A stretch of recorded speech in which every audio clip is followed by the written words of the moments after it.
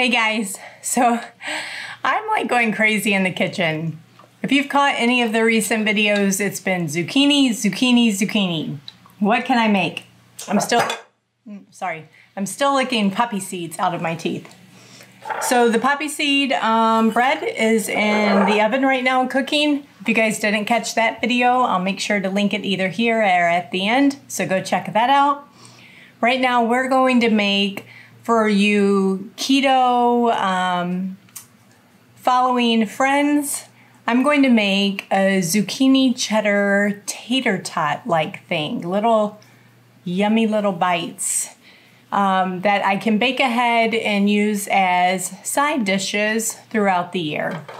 So I'm doubling the recipe like I do always. I'm not going to call out the recipe. I'll leave it in the description below so you guys can go there and check it out. But we're going to see how they do. We actually might have some with our dinner tonight. So let's get going. I've got the last of this morning's shredded zucchini in the bowl. I just need to grate up some cheddar cheese.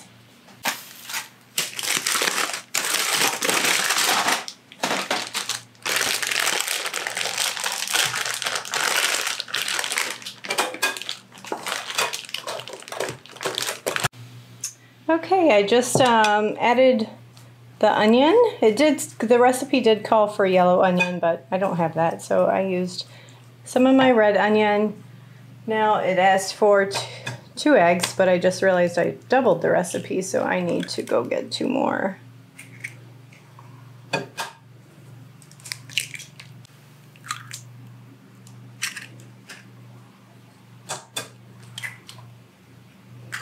We're gonna add some salt.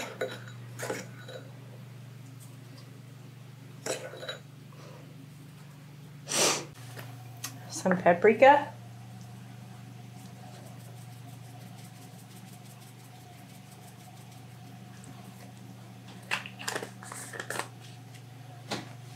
And I'm going to mix this up, and then we'll add some coconut flour just as a binding agent.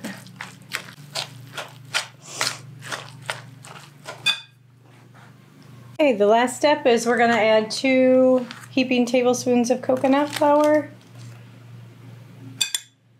Mix this up, and then we'll drop it on a baking sheet. Okay, so I just got my little cookie scoop, and I'm just scooping them on the cookie sheet. And you know what? I looked at the recipe, and it called for baking them in a mini muffin tin.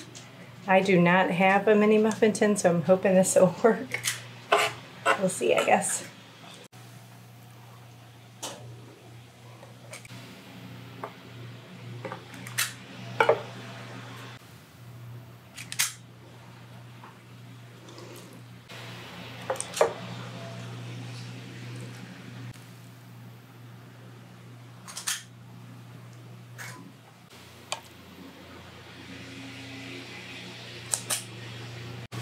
Okay, this is just too funny not to share. Hear this?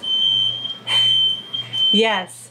So obviously you really need the mini muffin tins because these things leak all over. And they're not setting up well.